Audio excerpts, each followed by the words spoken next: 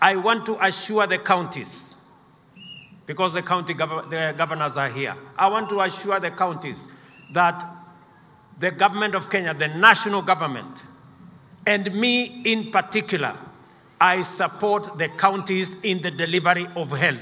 They have done a good job, and my responsibility is to support you so that you succeed and Kenya succeeds. We have no intention whatsoever to reverse. I know there are people who have been complaining about health and this and the other. Take it from me. I believe the counties have done a better job in delivering health than before when it was being delivered at the national level.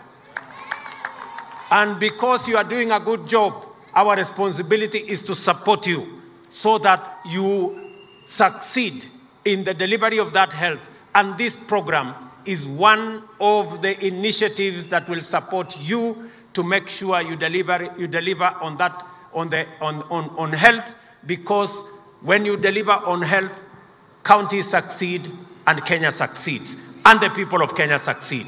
And that is the success we are looking for.